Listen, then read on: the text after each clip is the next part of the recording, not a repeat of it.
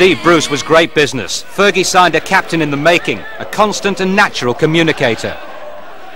The sort of... You better take that call, Steve. Hello. And that was genuinely the thumbs-up call for United, because Gary Pallister and Terry Butcher were proving hard to get. It took a little bit of time though. The transfer haggled on a bit, but as I said at the time, I would have crawled here. And I think I was about 10th on the list. I think he got the knockback on about 10 occasions, so I'm delighted he did, obviously.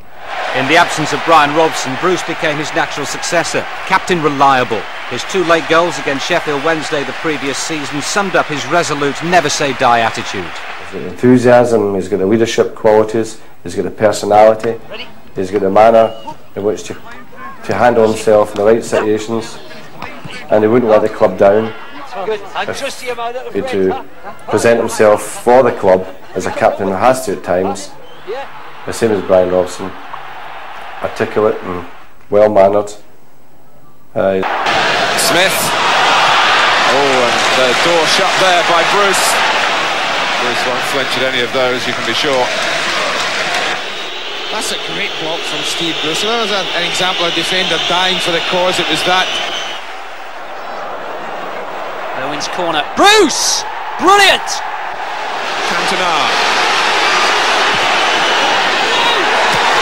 Oh, and Bruce has collected yet another valuable goal.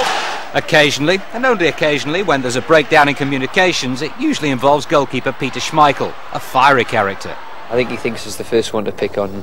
One day I'm really going to lose my temper, and I'll probably regret it, I think Steve and me have the same temper. He needs to get himself at the top level, going at the top level. He needs to shout as well, and he shouts back at me. They've got an argument every morning, every game, maybe 2 or 3, and you can't believe they got on so well together. Neighbours, they live next door to each other. God, I'd love to see them at dinner together. The wives must be driven mad.